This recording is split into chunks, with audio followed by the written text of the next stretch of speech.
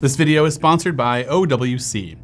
Apple today announced its 33rd annual Worldwide Developer Conference that's set to take place from Monday, June 6th to Friday, June 10th. Now the event will still be all digital, but the good news is Apple will still keep the conference free to everyone with a developer account. So for those who wish to attend any sessions or you're looking to get into app development, I highly encourage taking advantage of this if you can.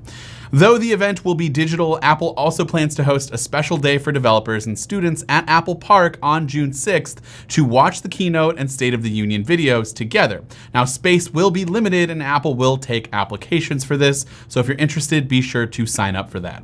The keynote event for WWDC is going to be held on Monday, June 6th, presumably 10 a.m. Pacific time, and we are expecting Apple to unveil the latest updates to its software, including iOS 16, macOS 13, tvOS 16, and watchOS 9.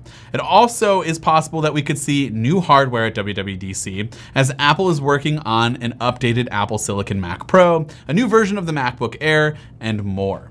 Apple actually mentioned that the Mac Pro is on its way at the last event and said that it's coming later this year, and WWDC seems like a pretty great place to announce this product, although the event typically focuses on software, so it might not happen. There actually hasn't been a lot of leaks in terms of what we can expect to see at WWDC 2022, at least in the software department, but I would imagine those leaks will start picking up closer to the event. So be sure to stay locked into MacRumors.com and of course, this channel right here. Be sure to hit that subscribe button so you don't miss any of our rumor recap videos and articles that we might be putting out soon. Now, in terms of what we could maybe see, there are some rumored features for the next generation iPhone 14 that could lead to some early software tweaks like a rearrangement of the status bar, since the new iPhones are expected to adopt a hole punch or a hole and pill-shaped cutout at the top instead of the traditional notch that we've had for like the last 4+ years. If Apple decides to announce its long-rumored AR/VR headset at WWDC 2022,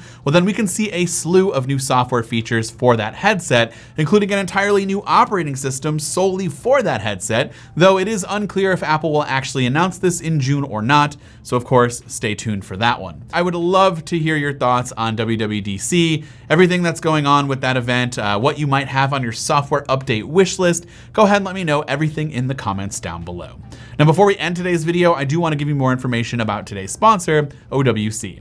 OWC has come up with a solution for those who want to have more than one external display with your M1 Mac. This is the OWC USB-C dual HDMI 4K display adapter with DisplayLink, and it solves that problem and allows users to connect two HDMI 4K displays via a single Thunderbolt port for M1 Macs, but also really just any Mac or PC that users might want to do the same thing with.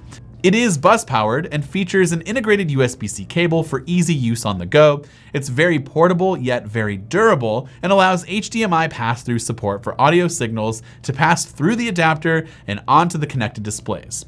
If this is an issue that you've had recently, I highly recommend picking up this product as it should solve all of your issues. And of course, if you want to check out this product or any other product that OWC has to offer, click the link in the description down below.